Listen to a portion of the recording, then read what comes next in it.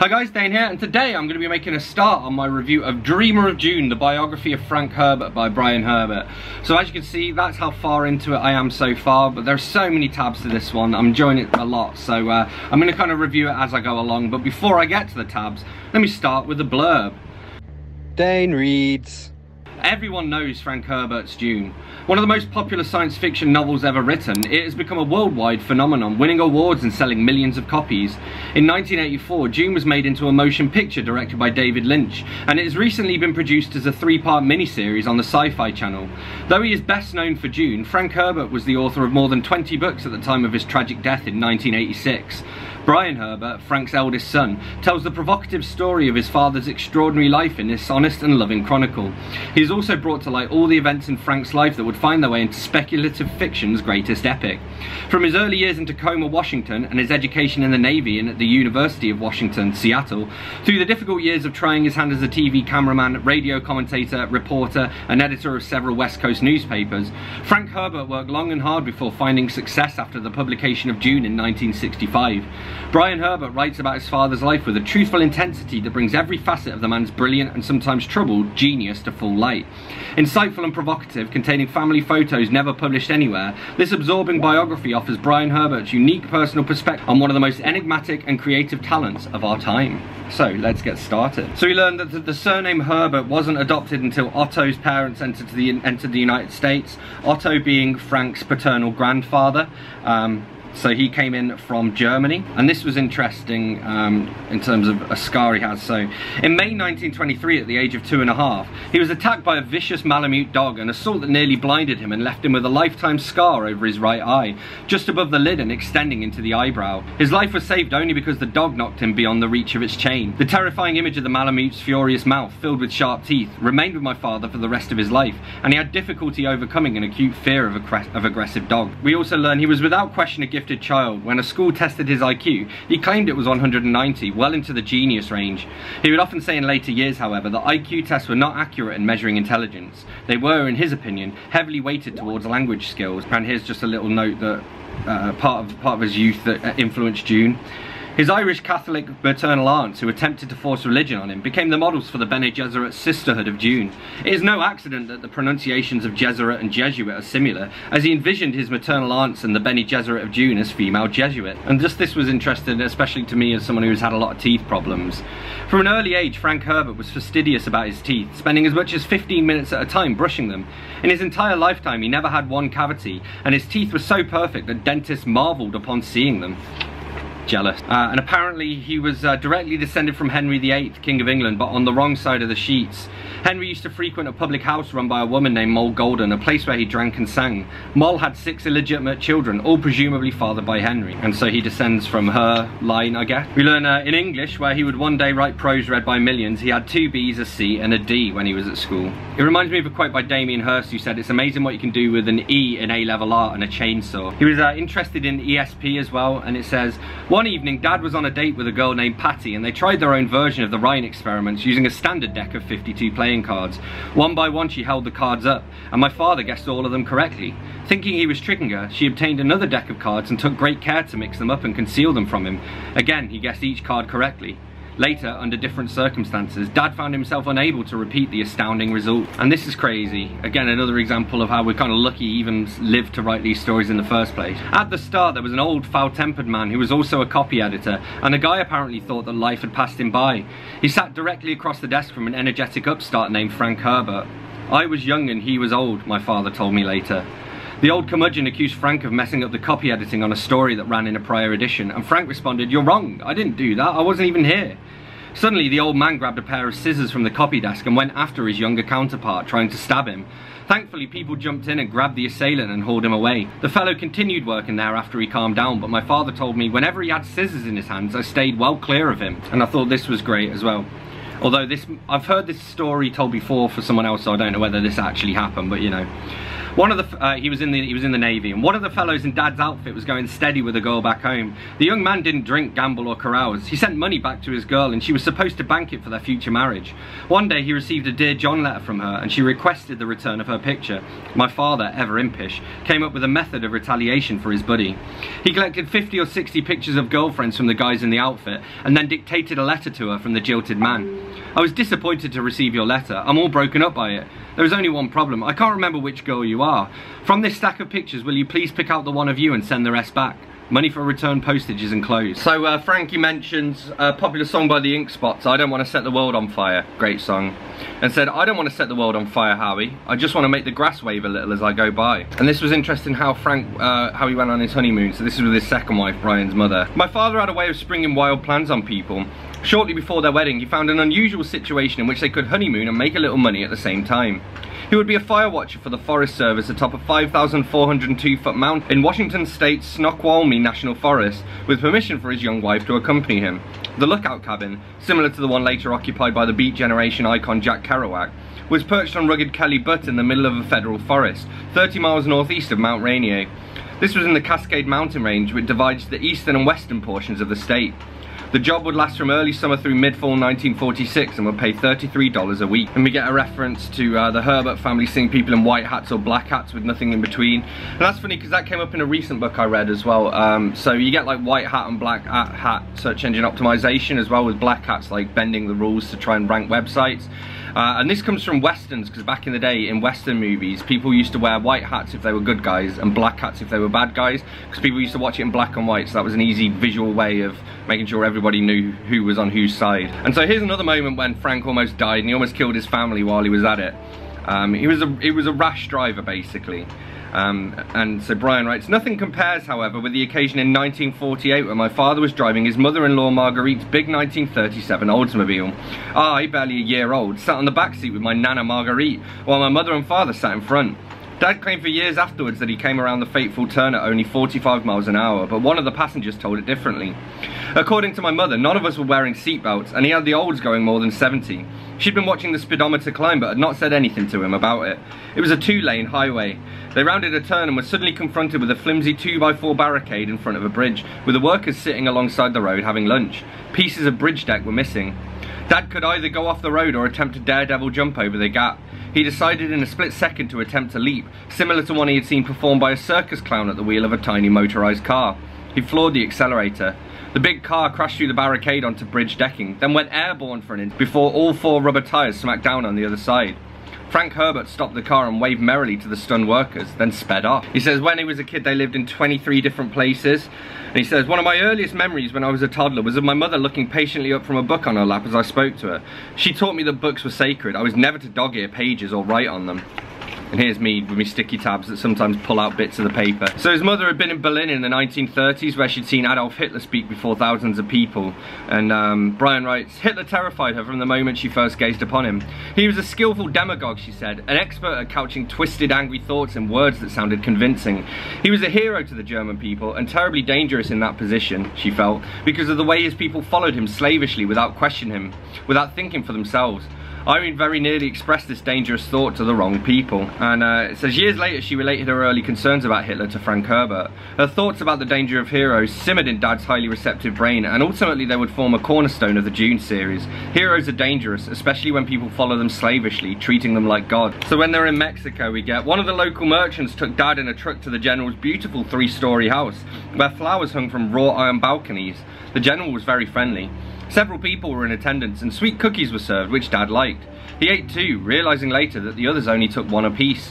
When Dad returned to the merchant's truck, he began to feel drunk. He told the merchant to go get their wives, they were going out to have a party.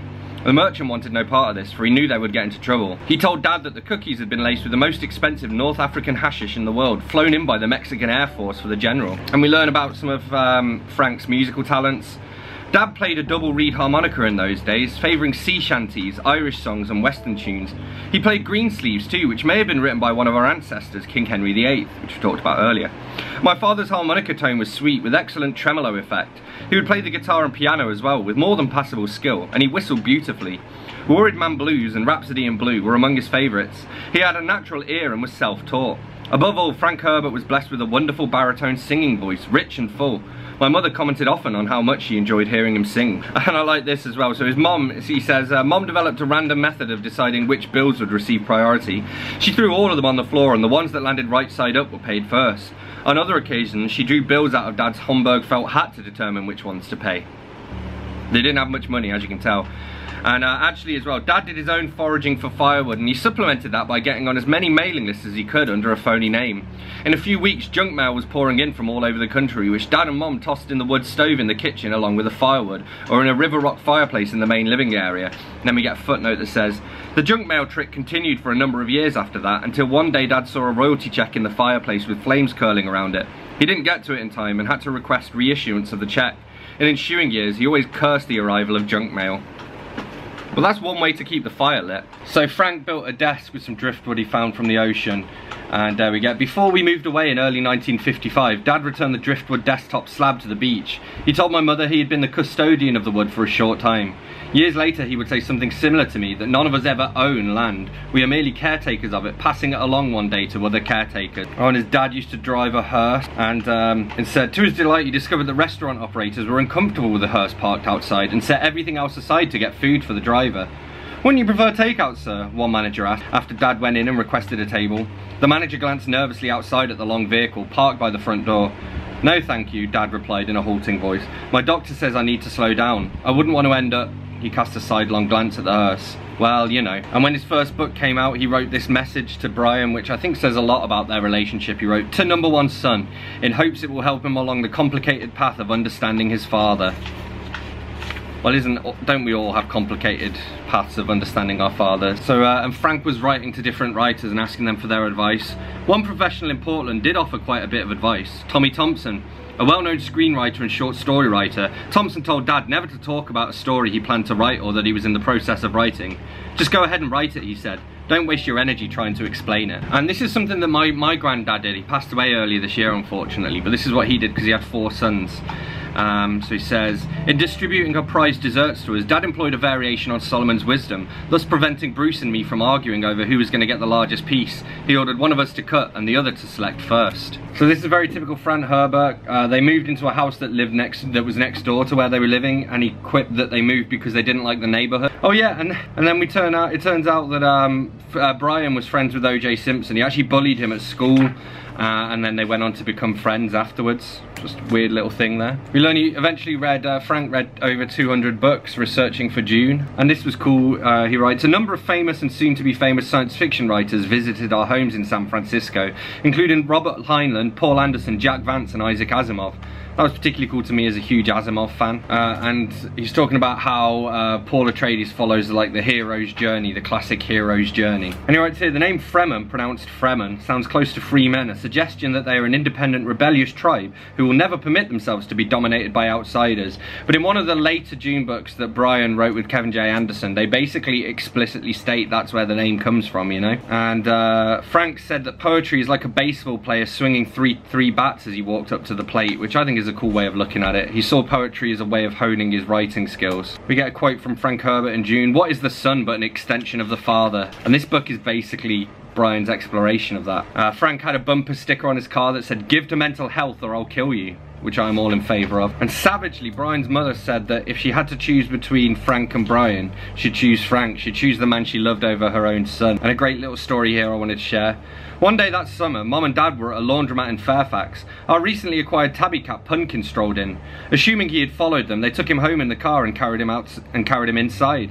There they were startled to find Pumpkin already asleep on the knit rug by the fireplace. Quickly, Dad returned the imposter to the laundromat. And we get a reference in one of the footnotes. The Green Slaves title had historic significance in our family, since our reputed ancestor King Henry VIII was said to have composed the classic song Green Sleeves. And that's the 3rd time he's mentioned that. So I thought this was cool. It has a little breakdown here of some of the themes of his books. So it says, throughout his writings, Dad liked to explore different aspects of issues in separate works.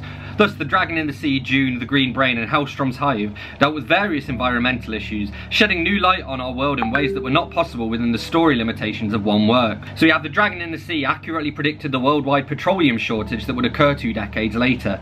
Dune, considered an environmental handbook by many, the novel extrapolated existing world conditions in which deserts were encroaching upon arable land, and envisioned an entire planet covered by sand.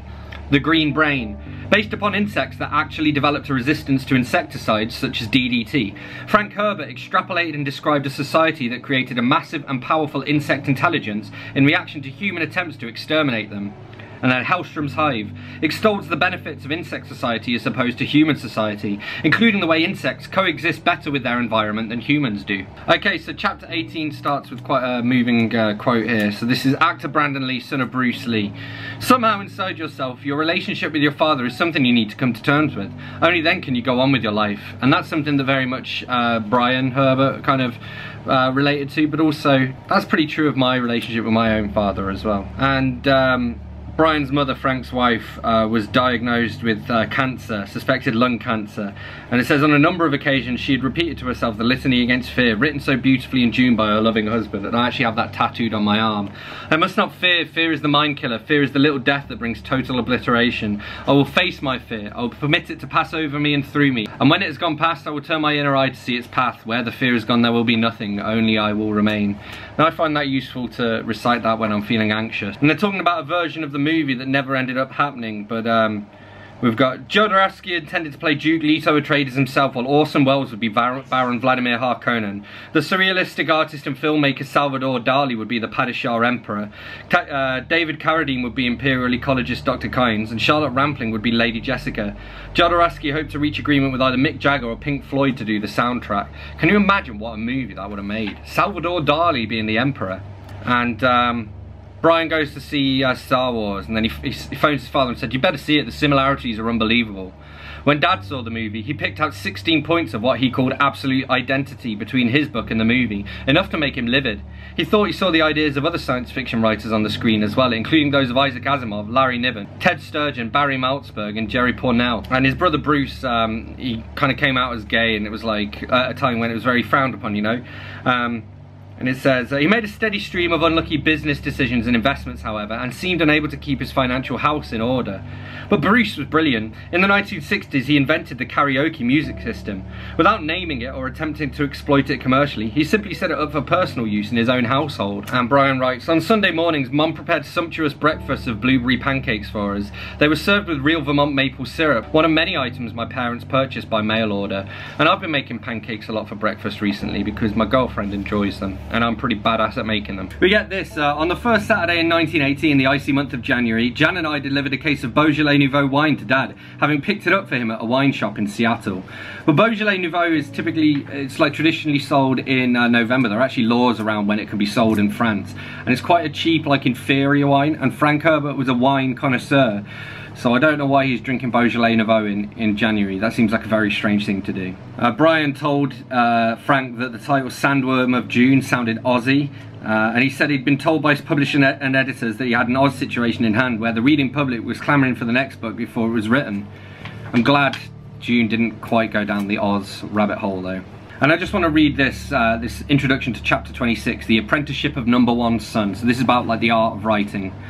When my father began to discuss writing with me, he took great pains to say that no one could teach another person how to write. It was a craft best learned in the performance, he said, by placing the seat of one's pants on a chair for long periods of time with some sort of writing instrument before him. It wasn't as glamorous a profession as people believed. A writer was similar to a carpenter in his estimation. They were just different jobs. The writer even had a toolbox, except his was full of words. A carpenter carps and an author auths, he quipped. He thought he might counsel me, working with my basic writing style to make it more clear, more organised, and then he intended to get out of the way. I can't write for you, he said. You must put in the long hours yourself.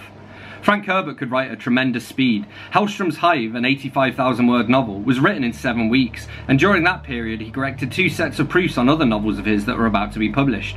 On one of his Dune sequels, he produced 600 single-spaced pages of scenes, notes and characterizations in just a month and a half. He let it flow, overwriting, knowing he could cut the material way back later. To produce a 100,000 word novel, he said he often wrote 200,000 words. And funnily enough, I recently watched a video by Cam of Page Nomad here on BookTube, where he was talking about his biggest flaw as a writer is that he's an underwriter. I like this as well. The time he spent writing was not always productive. He recalled staying up into the wee hours one night working on a novel, writing what he thought at the time was some of the best material he'd ever produced. Well, then he looked at it the next day. It was so bad he had to throw it all away. And he shares a piece of advice given to him in the 1950s by the noted Western writer Tommy Thompson, the favourite author of President Eisenhower. Save your energy for putting words on paper, Thompson counselled. You use the same energies talking about a story as you use writing it. He said young writers often talk their stories to death and never actually wrote them. This made me laugh as well. Sometimes story ideas came to my father in dreams, or as he lay in bed half awake. These could be scribbled on a notepad by his bed. He called them his dream notes. One night he came up with the most remarkable story idea of his entire life, even better than Dune. Upon awakening in darkness, he flipped on the lamp by his bed and scribbled the story idea down, intending to work on it the following day. When he awoke the next morning, he read the notepad. It said only, "Great idea for a story." We have all of these pictures inside it as well, which is very cool. And this, again, it speaks a lot about Frank Herbert's personality, but also about Brian's relationship with him. I realised as I got to know my father that he wanted it all. He wanted strong family ties and he tried hard in that direction. But he wanted celebrity status too, which left him less time to be with his family. Ironically, he had become a hero to millions of readers, despite his professed aversion to heroes, a key point of his most famous series of books. If he was ever asked whether he considered himself a guru, he invariably quipped that he was planning to open Herbertville in Guyana to house the inner circle of his cult, and he needed someone to handle the Kool-Aid concession for him. Or he might say with disarming humility, "I'm nobody." And they get a galley copy of one of his books. It says, a large and impressive cardboard poster of the Del Rey book jacket was leaning against one living room wall. Looking at it, I pointed out how much larger Dad's name was printed than the title. That's when I knew I'd really made it, he said, beaming. And a bit of advice that Frank shared with one of his friends, he said, it says here, one of the people he helped, Mom's friend Frankie Goodwin, said that he taught her to never use the word very in anything she wrote. If she ever had the urge to use it, he told us to substitute the word damn instead. And I like that because I hate it when people use the word very. It's what you call it a fake intensifier. We were taught, that was like one of the first things we were taught at university, was not to use the word very. So I thought this was interesting because this is also very true, but basically Bev Herbert, Frank Herbert's wife, she's not been very well. And we get this. At a hastily arranged dinner in Seattle just before their departure, Dad told us in a sharp, angry voice about the difficulties they were having finding low-salt foods for my mother in restaurants and grocery stores, and how frustrating it was. Salt was everywhere in the American diet, he said, and much of the blame had to do with the ignorance of the medical profession. Doctors knew too little about diet, and not enough meaningful research was being conducted about the benefits and dangers of particular foods and diets. And that's still very true today. I mean, dairy is still being recommended even though it's inherently racist, because 70% of the world's population is lactose intolerant and it disproportionately affects people of colour. But hey ho, who am I to criticise the American government, I guess? So we learned that Frank normally spent 600 to 800 hours on a completed novel. That's a lot of time, but pretty much sounds about right. And Frank in a letter, he says, too much activity around here to do much else except watch the work. I always say I love work. I could watch it forever. Okay, so after Bev's death, which is obviously very sad to read about, Frank fell in love with a 27-year-old Putnam representative, his book rep. And Frank writes, Dad was 63 years old. He was approximately 36 years older than she was, which happened to be my age. I was, to say the least, shocked. And we get, trying to hide my feelings for his sake, I said, you're not really that far apart in age. If we accept the fact of genetic memory that you've written about in Dune, you're 5,063 years old, while she's 5,027. Doesn't he mean billion? Isn't that how old the, genetic memories rather than Earth's age? I relate to that because my girlfriend is quite a lot younger than me. I thought this was interesting too. Early in our collaboration, Dad spoke of chapter length and story cohesion. He wanted to make chapter 1 medium length, chapter 2 short, chapter 3 very short, and chapter 4 long. Thus a rhythm was established in the story, a rhythm he said we could repeat at various points in the book to reflect back to the beginning. Interesting idea. And Brian hated flying, and he gets, when Dad heard about my difficulties, he said he would have a doctor fill me with tranquilizers and pour me on a plane. He tried to encourage me to take a fear of flying course, but I declined. In an attempt to avoid a discussion of the subject, I said I didn't feel like hurrying from one place to another. I said Isaac Asimov and Ray Bradbury did not like to fly either, but were pretty good science fiction writers. I fly, and I'm a better writer than both of them, Dad said. I don't know if I agree with that assessment. I mean, Asimov is the man. But also, I mean, I'm very logical, so I don't have a fear of flying because I know you're more likely to die on the way to the airport than in the plane. President and Mrs. Reagan told Frank that they enjoyed the Dune movie, which I thought was kind of cool to read about. And I just want to read this little paragraph here. Going along with the movie, book sales skyrocketed and the paperback edition of Dune reached #1 on the New York Times bestseller list. It's highly unusual for this to happen nearly 20 years after publication, Dad told me. In honour of the occasion, his publisher had the list from the newspaper enlarged and framed for him. For the week of January 6, 1985, it showed Dune #1, ahead of novels by Daniel Steele and Stephen King. Very cool. And then Brian, because he's scared of flying, he takes a boat over to Hawaii, and when we were out in the big water, I asked the skipper where the lifeboat was, thinking he must have an inflatable raft stowed somewhere. To my surprise, he said rather casually, "I thought about it, but never got around to it." "Oh," I said in a small voice. How ironic my situation was, taking this route because I thought it was safer. And to be fair, it's safer to fly than to drive as well. You're more likely to get killed on the roads on the way to the airport than in the plane. And Brian gets some reviews back for some of his work, and Frank says to him, "Even bad reviews sell books, Brian. Best of all is a bad review from the New York Times. That sells at least 10,000 copies for me." He went on to say emphatically that he cared more about sales than about critics, because if his works were selling, the fans were telling him they liked his work. Fans were the only reviewers who mattered to him.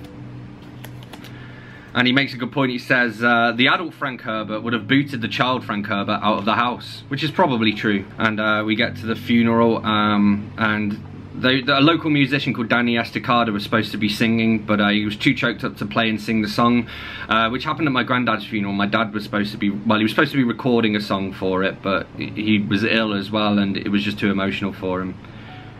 And they played Bridge Over Troubled Water, and Brian goes, "I thought of Dune, of the most precious commodity on that planet, water, and the saying of the people when a person passed away, the water of my mother's life was gone." While he's there, he overhears a tourist woman asking for a copy of the Honolulu Star Bulletin. "Do you want today's paper or yesterday's?" inquired the clerk, a plump Hawaiian woman. "I'd like today's, please." "Then come back tomorrow," the clerk said. We learn that Frank tries to avoid Latin-rooted words, especially in titles. Given a choice between Latin and Germanic-based words, he said to choose Germanic since it was more closely allied with English, which is interesting. And I just thought this was, you know, good writing advice here. As we sat in my family room, Dad estimated our book would reach 600 typed pages, leaving us around a third to go.